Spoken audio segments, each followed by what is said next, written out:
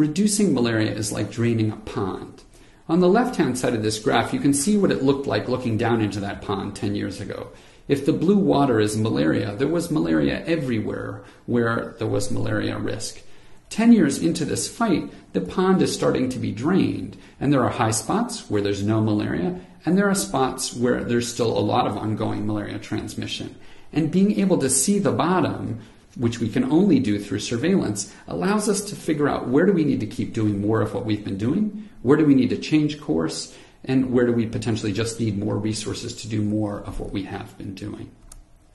This slide shows a very nice example from the Lao PDR where they've used what's known as microstratification. They've used surveillance data to divide up the country and show where is malaria burden high and low.